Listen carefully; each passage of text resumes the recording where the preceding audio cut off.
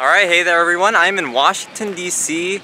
and I'm more specifically outside of the Smithsonian National Museum of Natural History. This is one of the greatest natural history museums in the world, so we're gonna go take a look at that. Let's go.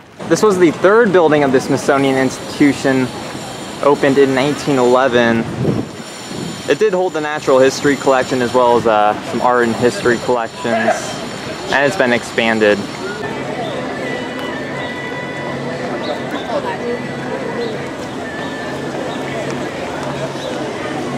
This giant taxidermied African elephant has been greeting visitors since it opened, and the rotunda in here is amazing.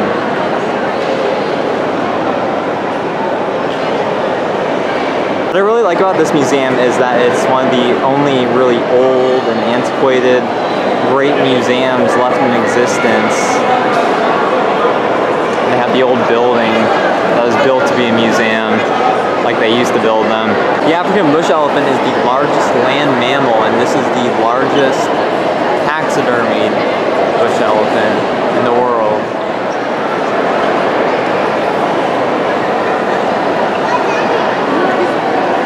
Starting off inside of the Hall of Mammals, where they have a bunch of taxidermy mammals. You can see there's like a tiger or something.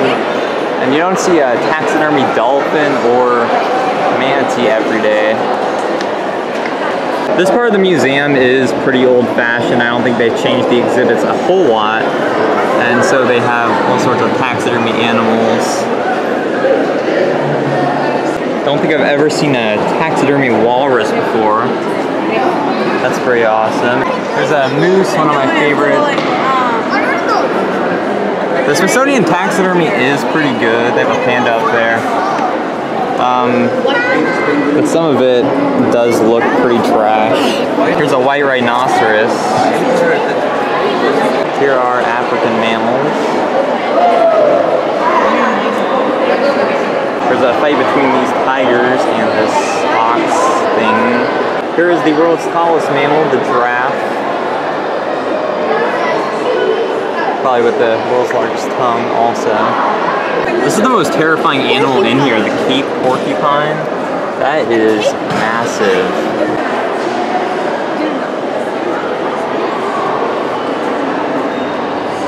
This is of a water hole in the Sahara Desert, and this taxidermy of a giraffe drinking with its legs like that is awesome. And there's some zebras too. This is a kinkajou, which is a South American raccoon. And there's a little monkey in there. This capybara is one of the largest living rodents, and that's the nuts they eat. Alright mates, welcome to Australia, where all these animals can kill, including that little jackrabbit. I apologize for that horrific Australian accent. All the animals in this case show food chain. We have the top right here, the carnivores. And never seen a taxidermy orangutan. There's a gray wolf. Here's some animals from the plains. We have a bison and a jackrabbit, but they omit jackalopes, which I still believe are 100% real.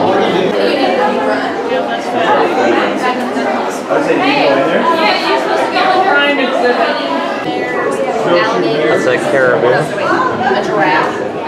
And here is a taxidermy brown bear. Now I'm entering the Hall of Human Origins. And here they have some replica skulls of our ancestors. This is Homo Heidelberg, I can't pronounce scientific names. And of course this exhibit is the government trying to corrupt our minds with fake information. The great Ken Ham is correct with his creationist theory. Brilliant. Just kidding, you stupid. And here they have the evolution in skulls. I think most of these are original fossils. So the first one there, Homo sapiens. These are Homo sapiens. These are actually all Homo sapiens. Probably should have read first.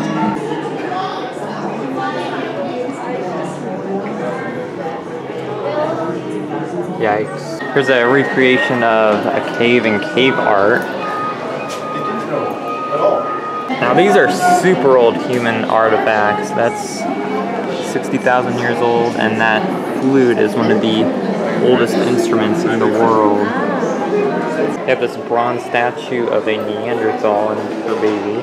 Here's some genuine skeleton parts of a Homo floresiensis, 80,000 years old. Oh, they're replica actually. And here they have wax heads of the stages of evolution. They're pretty hilarious actually. I'm glad we didn't stick with the giant cheekbones.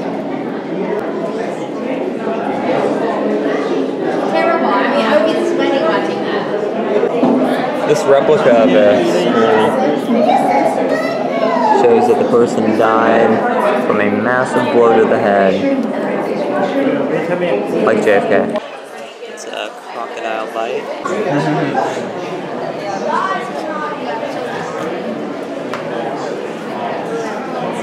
Wow, this is a real Neanderthal skeleton found in a cave in Iraq. 45,000 to 35,000 years old. This is the growth of brain size. This shows regional differences. The one on the left would have been from like Africa or Southeast Asia. This one would have been from Europe or the Middle East. This is what Lucy would have looked like. This is the Hall of Oceans. Here's some taxidermy coral. Don't know how that works. There is a sea cucumber in there. There's a bird and jellyfish model. There's some fossils in here. The centerpiece of this exhibit is the giant whale hanging from the ceiling. That is more specifically the North Atlantic right whale.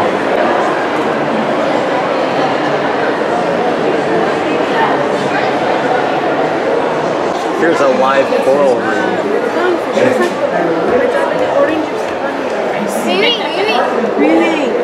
That's a giant pickled squid.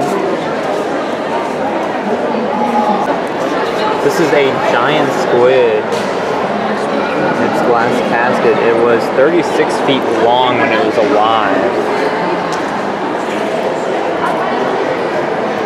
Now I'm going to be exploring the second floor exhibits. Here's the rotunda again.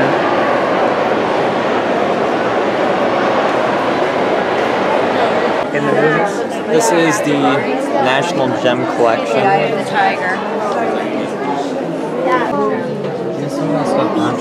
Sapphires. You want to see some sapphires? No, I don't know. Like that. It's way too crowded in here. This is the Hope Diamond, one of the most beautiful and historic diamonds in world history. Its story began with a French merchant traveler named Jean-Baptiste Tavernier, who purchased it in India, and he sold it to King Louis XIV in 1668. The diamond was cut a little bit then, and it has since, and the Sun King wore it during ceremonial occasions. In 1791, when Louis XVI and Marie Antoinette tried to flee France, the French royal treasury was turned over to the government, and the crown jewels were looted, and the diamond was stolen. Then it changed hands a lot and ended up at the Smithsonian. That's a copper sheet from northern Michigan. That's a sandstone concentration. Really cool formation. So this is the hallway of minerals. So many awesome mineral formations in here. Some crystal. These are called zeolites from India. There's fluorite and fool's gold pyrite.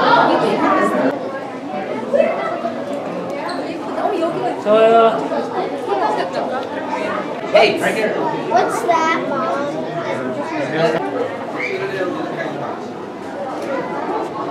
Okay. Azurite? There's a bunch of Arkansas quartz.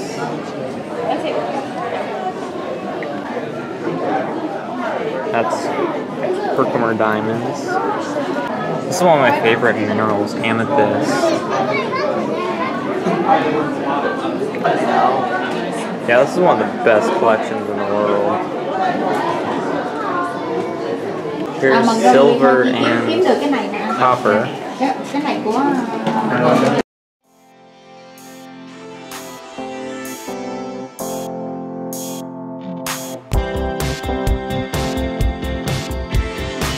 This is what the inside of Sterling Hill Mine in New Jersey looked like because of the rich mineral deposits from formerly being in an ocean. And this is a replica of the inside of a cave.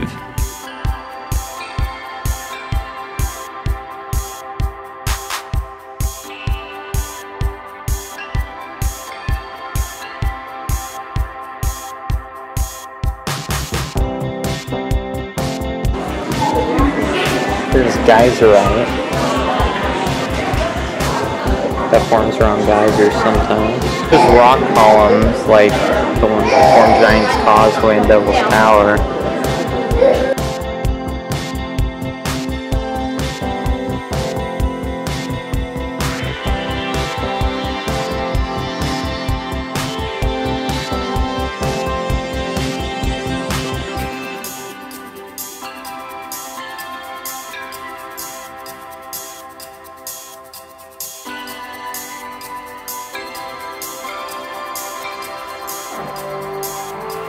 Stump of a tree that was destroyed by Mount St. Helens.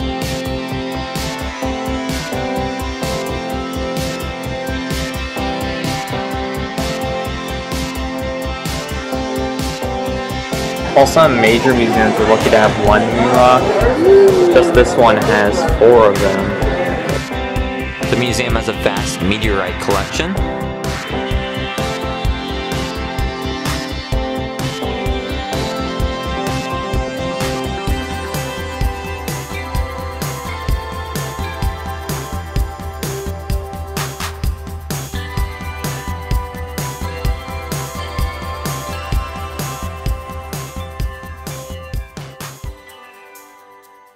I'm in the Smithsonian osteology collection.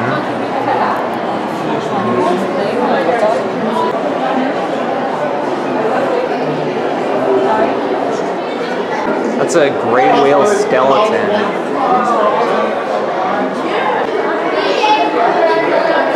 There's a pronghorn and deer. There's a zebra skeleton and Indian rhinoceros skeleton.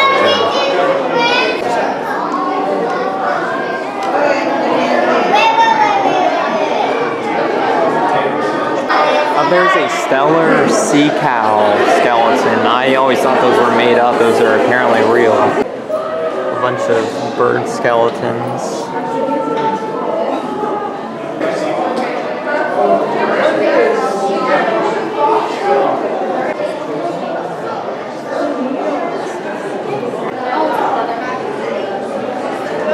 Crocodile skeletons. The outer coffin and lid of Tentgonsu butchered that, and it is over 3,000 years old. And this is a divine bull head, mummified. The meat of the bull would have likely been eaten by the king or priests, but its head was mummified so that it could see, eat, and hear forever. There are mummified cats, birds, and even reptiles.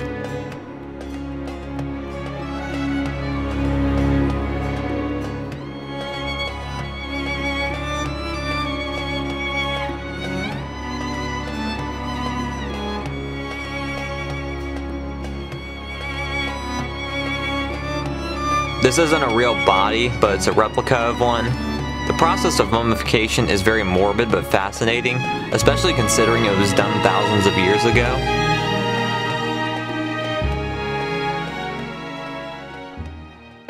There's a Triceratops skeleton in here.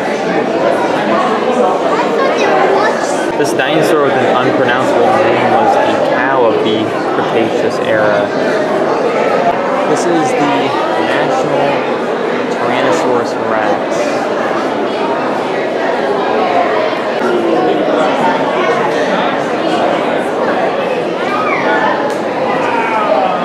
Here's some paleontologists at work, forced to work in front of 30 stupid tourists at all times.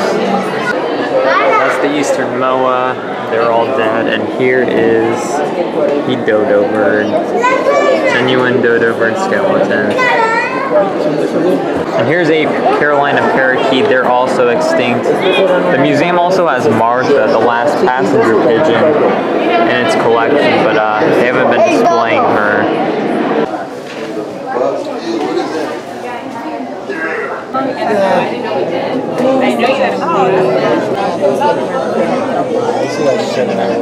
They have a live butterfly pavilion in here, but you have to pay $7 to go inside, so I'm not going to do that.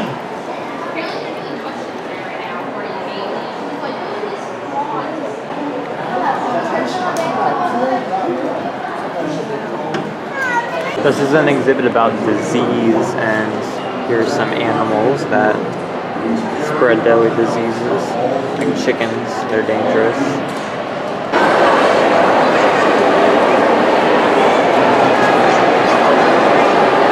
Sea mantis. That's one of the mantis. The sea lion or the mantis?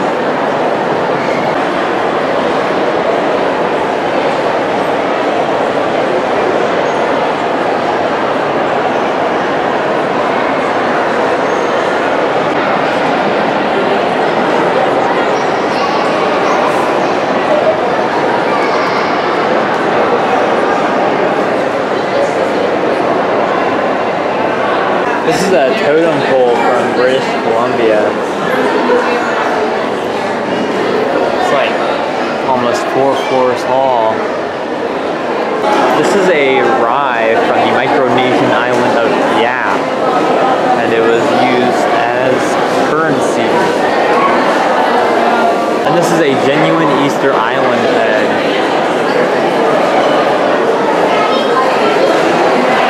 Okay, so that was the National Museum of Natural History. I hope you enjoyed. This museum is amazing. There's a lot I didn't even show. But anyways, if you like this, I have a lot of videos on the Smithsonian museums. I went to most of them, and in Washington, D.C. Thanks for watching.